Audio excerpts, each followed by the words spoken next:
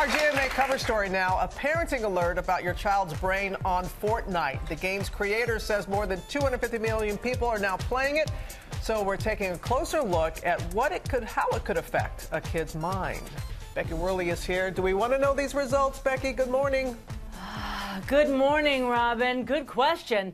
You know, we've seen popular video games before, but Fortnite, it just feels like something different, more compelling, more compulsive. But why? We used an fMRI to look into a child's brain on Fortnite to find out what may make it so tough to stop. 10-year-old Cash loves Fortnite. He plays every day. His mom says sometimes as much as 5 hours on weekend days, that he doesn't want to go on play dates because he'd rather play Fortnite with friends online, and that the game is the first thing he thinks about in the morning. He would definitely choose to do Fortnite over most things. Is there anything you'd rather do than play Fortnite? That's a good question. No. And he says sometimes he plays so long that... No, when you just like lightheaded and you can't get enough Fortnite, but it hurts inside. Fortnite has 250 million players, and while the company doesn't report hours played daily, parents are at wit's end. How much money do you think Cash has spent in-game? Thousands. I no longer pay him allowance in dollars. I pay him allowance in V-Bucks. Experts say games like Fortnite have a recipe to make you want to keep playing. Oh, I just killed a soccer skin. You're completing challenges. At the end of those various challenges, you level up, you earn rewards, cosmetic items that you can show off. To see what actually happens in Cash's brain when he's playing Fortnite, we head to the Marcus Institute of Integrative Medicine at Jefferson Health. Neuroscientist Andrew Newberg we're going to put like a little helmet kind of on you. Uses an fMRI machine to set up a comparison. How does Cash's brain respond to three things? Random visuals with color and motion, a similarly violent video game from a few years back, and then to Fortnite. So hopefully we'll get a good picture of how these games affect the brain and also how there's a difference between the two different games. Cash will do this exercise, but as a comparison, his schoolmate, 12-year-old Amato, will go through the same process.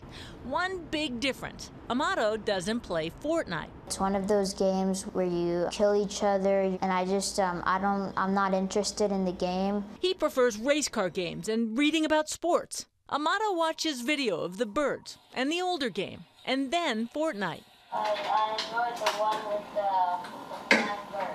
Yeah, you like the birds better. Okay, sounds good. Nice job. Now it's Cash's turn in the fMRI machine. Not much activity in his brain with birds and the older game, but Fortnite, Dr. Newberg says it was a very different story than his schoolmate. What lit up? So the area that really lit up is a dopamine area of the brain. You can see Cash's brain on the left, Amato's, the non-Fortnite player, on the right. Watching Fortnite, Dr. Newberg says Cash's brain had much greater activation than Amato's in an area called the anterior cingulate, a structure that in part is involved in dopamine release and for some people can be associated with addiction. These are areas that are very involved in our reward system of the brain. Dr. Newberg says gaming addiction is a real disorder, but gaming has also, though, been proven to improve visual and spatial awareness. And while the reward centers of Cash's brain are lit up, none of this is predictive of addictive behaviors. Just because we see a dopamine area lighting up in the gamer that we saw today, that doesn't inherently mean that the person has an addiction. What it means is that it's affecting the areas of the brain that are involved in that. We ultimately have to find out how they're doing as a person. Cash, by all accounts, is doing well in school and in other areas of his life. But for his mom, even this rough association is scary. How does that make you want to alter or adjust Cash's playing? Because what I witnessed is an incredibly patient, polite, functional kid who is obsessed with Fortnite. It's a big deal. I think everything in moderation, and I don't know what moderation is with Fortnite. Moderation with Fortnite. We reached out to the makers of the game, but they declined to comment. Dr. Newberg, for his part, says more research is needed. And Cash's mom, Rusty, has put time limits on his gaming.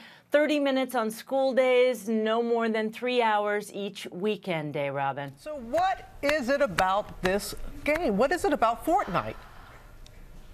Yeah, you know, this game in particular has kids so hooked, right? Many experts that I spoke with say the sophistication of the game is in play. It's really good at those random rewards.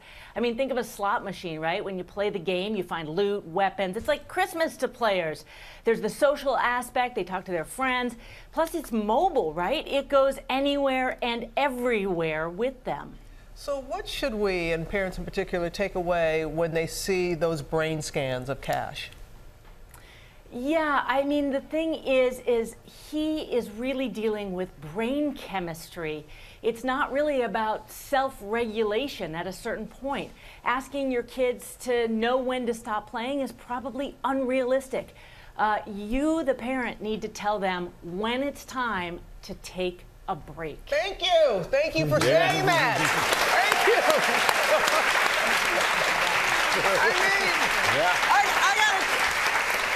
Becky, I know you're a parent. I got to tell you, looking at our audience during the piece, and they were just going like, where's the parent's responsibility in this as well? I mean, you've got to take a little ownership in that, don't you think?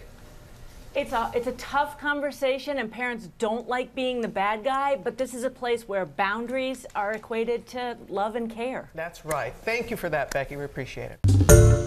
Hi, everyone. George Stephanopoulos here. Thanks for checking out the ABC News YouTube channel. If you'd like to get more videos, show highlights, and watch live event coverage, click on the right over here to subscribe to our channel. And don't forget to download the ABC News app for breaking news alerts. Thanks for watching.